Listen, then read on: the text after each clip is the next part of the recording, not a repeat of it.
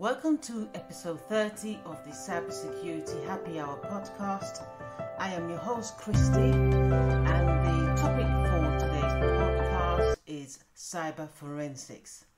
Now, I'm going to really start off by generally speaking about computer forensics. Sometimes computer forensics is also known as digital forensics or cyber forensics. It is the investigation of data. Some would have happened within an organization or really anything criminal, and the experts are called in to gather evidence.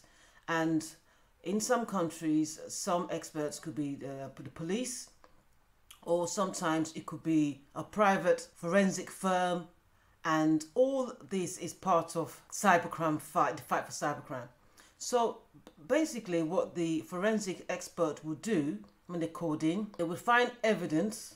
So they will locate that data, they would extract that information, and with the intention of either use for disciplinary purposes or for criminal investigation. So it is basically the steps of investigating, and once they're investigating, gathering and analyzing these evidence from either a computer, it could be a mobile phone, it could be even networks. And one core thing that typically happens with forensics in general is to ensure that the chain of evidence has been maintained, and also find out who was responsible, or find out who the perpetrator and the method they used to either carry out that crime or to hide their footsteps.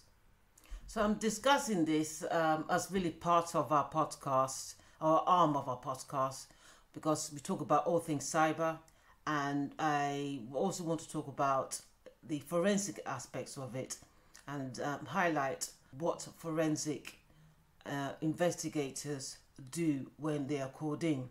So typically they'll be called in, something has happened, of course, and the incident response team would follow the steps of incident response, and typically a forensic expert aim is to recover. So sometimes files might be deleted.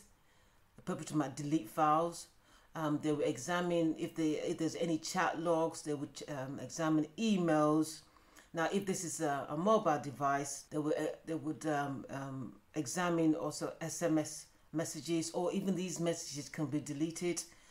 Phone calls, anything to do with audio communication as well, and also they can determine the type of programs as well. So if this particular, let's say email, they can understand what email was used for gather evidence from those emails. I mean, this is an area I'm personally being very passionate about. I mean, personally, I when I did my own masters, I did forensics as part of the major, so system security and forensics. Personally, I've undergone some forensic works, part of the services we provide within our own company. So it's something that I really love to do. So I have mentioned that the core thing is really gathering digital evidence. Gathering digital evidence and tracking the perpetrator, whoever carried out these. Now, it might appear quite simple, but sometimes the investigator will encounter huge amounts of data. So and sometimes the perpetrators, they're quite smart, or they tend to be smart, some are, and they will try to also hide this data, let's say in areas they have deemed first a hard drive as corrupt, but they could hide data there. And it's not really just gathering evidence to prosecute. The evidence as well can also help prove a person's innocence. Okay, so it's not just, when they gather to prosecute, it must also prove someone's innocent. And it is used for different types of incidents, such as it could be for murder, it could be a theft, it could be even loss of intellectual property. So looking at following the trail of audit. Sometimes the information would have left the organization infrastructure. So basically, what the investigators will do is basically tracking the systems and help find the attacker. Sometimes it could be more than one. Now, of course, there are various steps, which I would say they're quite rigid if you are gathering information or gathering evidence. So the first step definitely will be identification. So when you identify if that evidence actually exists, okay? So you find out if the evidence is there, where that evidence is stored, what format it is stored in. So there are different types of formats. So that's the first step, is identification. So the second step, okay, once it's been identified, then we need to preserve that data. Remember, there'll be a time where it may need to go to court. So that data cannot be corrupted, and it must be tamper-proof, especially when it comes to volatile data like memory. Okay, so we want to ensure that preserve the evidence that's gathered. Now, once it's been preserved, then the third step is analyze the data analysis. So it could be analyze the data, it could be a whole set of systems, and I did mention previously that sometimes we investigate files that have been deleted. Even sometimes some files, depends on the program that was used, deleted files can be recovered as well. Okay. Fourth step is documentation. So with everything that you gather, we must put it down on paper. So we'll keep a record of everything that was collected, everything was recovered. Okay. And as you recover and begin to build a picture, so we document and review it. And then the final stage is presentation. So you got all this evidence, you follow the chain of evidence, what do you do with it? So again, once the data has been analyzed, it's then presented either in a court, or it could be presented to as maybe HR, or as part of the disciplinary process. Now, I mentioned before that there are different types of forensics. So again, depends on what the client wants you to investigate, or I would say even if you were the police. So you could be your network. So if it's a network forensic, what would the investigator do?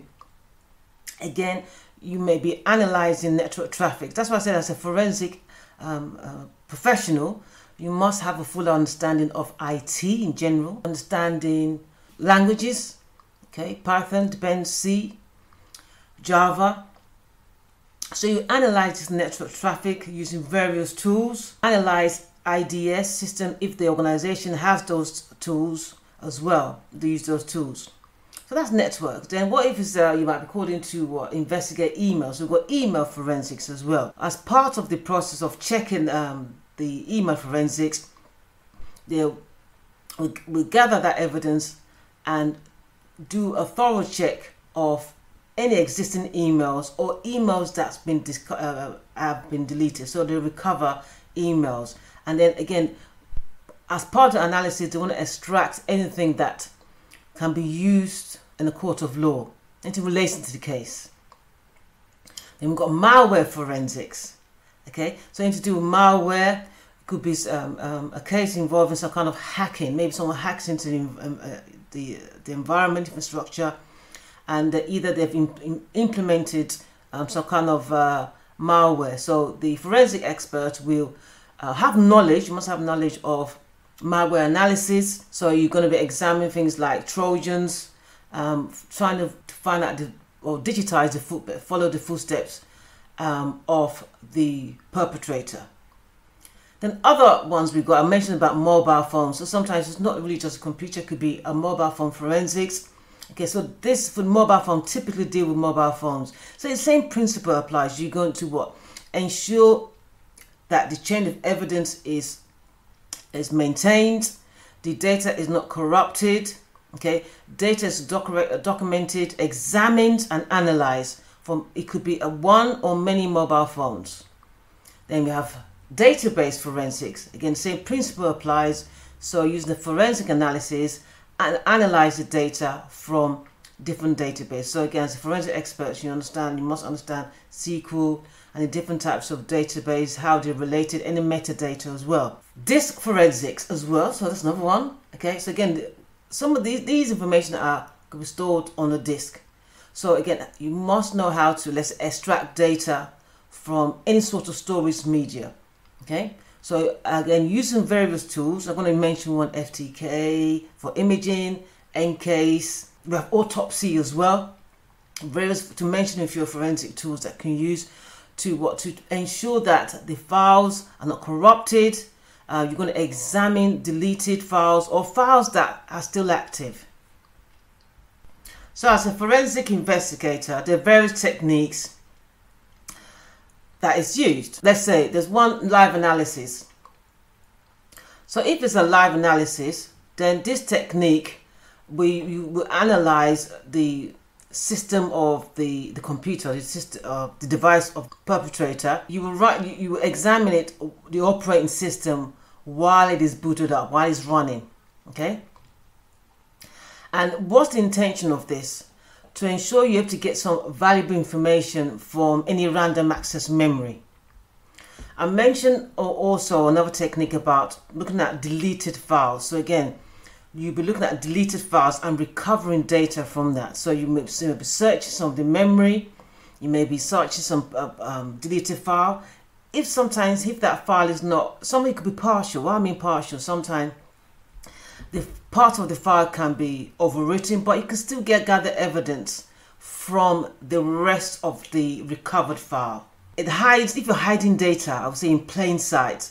So they would have the cyber criminal or the criminal or the perpetrator would have hidden these files in plain sight. Let's say the evidence is in Word and is embedded in a WAV file, for example. So the forensic examiner would do that reverse steganography and analyze that data. So just reverse it and find out as much information that is hidden within another file. So if I've whetted your appetite for people who may be interested as a career or branching out from, let's say, your pen tester, you want to probably move into forensics, what skills do you need? Now, I did say before that obviously you must have some understanding of information technology, understanding of programming languages, and then understanding the technologies used within mobile phones and computers, understanding security breaches in general, have to understand how breaches happen.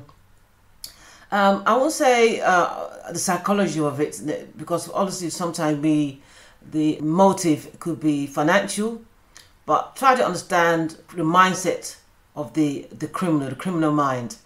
Okay, so I would say there's different routes, either through academia, so you can do a degree. The various universities doing cyber forensic degree, or if you have an existing IT degree, you can also do a master's in this. And there are various certifications, ISC². So ISC² does one, which is this certified cyber forensic professional certification, and you can also, if you still want to go to the certification route, you can certify in some of the forensic tools. We have the NK Certified Examiner Certification Program, otherwise known as ENS. There are autopsy and FTK. Well, you can play with autopsy just to get yourself familiarized with cyber forensics or forensics in general, digital forensics in general. Go to the look at FTK and do some imaging of hard drives, and then see what you can gather from there. So obviously having that passion or interest, I would say, is the first step. But you can go through either through a degree route, or you can go through a certification route. And GIAC have other forensic certification. So GIAC Certified Forensic Examiner. Once you've passed that, you'll be a GCFE examiner. Other accreditations, if you want to focus on mobile devices, they also have an advanced smartphone forensics, GIC, battlefield, forensics and acquisition. Now, one thing I must mention is that you may have the knowledge, but one key skill that one must have as a cybersecurity professional is good communication, because you may need to present these evidence either written in a written communication or verbal communication. So you may need to present this in court. You might be called in as the examiner that gathered the evidence, and you may need to explain it in a language that a novice would understand. So you may need to probably do an executive summary or put in a language that other experts would understand. So it must be deal with clarity. So it must be clear, and so that part of it is quite important, because you may be very good with the IT and the cyber, but obviously you were called in to carry out a task, and those who called you to carry out the task want to understand what has actually happened to the system. So breaking it down into a language that the audience will understand is quite important. So as I mentioned again, what would you do? So usually the forensics examiner the role is quite varied, I said, but typically what you would definitely be doing is acquisition of data, analyzing data as well, depending on, sometimes you may need to start that acquisition on site, or you might be doing this in a lab. But the core thing here is to follow forensic guidelines like ACPO, Association of Chief Police Officer guidelines. That kind of gives you some insights on how to ensure that the data that you've collected or retrieved is sound, and also the software that you choose to use is, you have the choice of using any software, of course, but the program that you use to gather this evidence must be sound and tamper-proof. You're going to do a lot of recording and working with other investigators as well. So again, working in the team, having that knowledge of working in the team, good communication skill. You may have to liaise with other, like the police as well, or other agencies who might be interested in that evidence. Now, that's all I have for you in this podcast. Thank you once again for tuning in and listening. You can contact me at Intex IT, or you can send a message using this podcast communication avenues. Thank you once again, and have a blessed day.